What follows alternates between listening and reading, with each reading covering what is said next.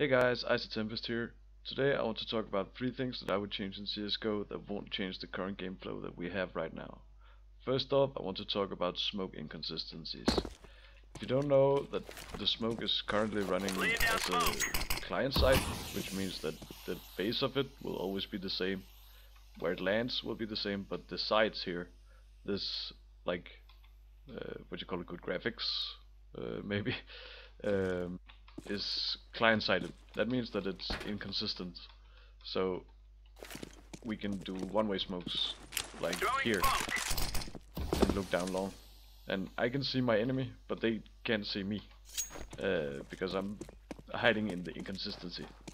And the further away we come from the inconsistency, the more difficult it will be to see. So you can use these in many different spots. You can cover short simply by putting smoke here. And you can see them as they come out short. This will probably only work with an op, but you will be able to see them and they can't see you in any way. These are the smokes that I want to like destroy one-way smoke wise. They are built on inconsistencies and I don't like it. It takes out the skill of the game. From over here you can throw a one-way smoke here that I will actually accept, because it's not because of inconsistency we have a one-way smoke, but because of a certain angle. This is because it's higher and I can see their feet. You can actually sort of counter this. So if you come here and you see this, you don't run here. It's like suicide. You'll have to peek it slowly to see where the gap is. So the second thing I want to change is the deagle. I like the fact that it's a skill cannon. It kills in one shot to the head in all ranges, regardless of armor. But I don't like that you can actually move and be pretty accurate with it. So let's say that there's a player here, and this thing here is his head. That's too close. I'm not letting go, just keep on going. This is too close. And if you consider, like, just my player model.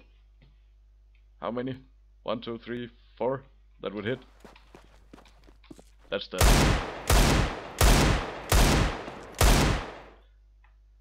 So, the third thing I want to change is the pistol versus rifle gun balance. As we know right now, the M4 does 91 damage up close, full frontal.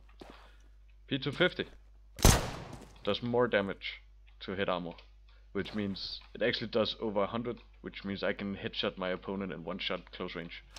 But if you have an M4, you're dead. If you both hit a headshot,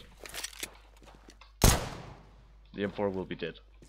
I'm gonna show you a clip where I'm actually gonna come in and attack a guy right here in close combat with a P250. Hvorhen? Det er suicide, det I laver. I skal rykke ind sammen. Oh! So, I do know I hit him before I actually headshot him, but this proves the point of running gun with the P250, the Tech 9, whatever, 5.7. All of these buy guns are actually viable for running gun.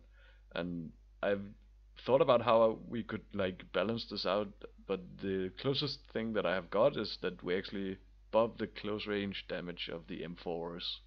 So they would deal like 106 damage in completely close range, like 4 or 5 meters maybe. Let me know what you think about this or the other things that I have discussed in this video, and I will see you in the next video. Bye!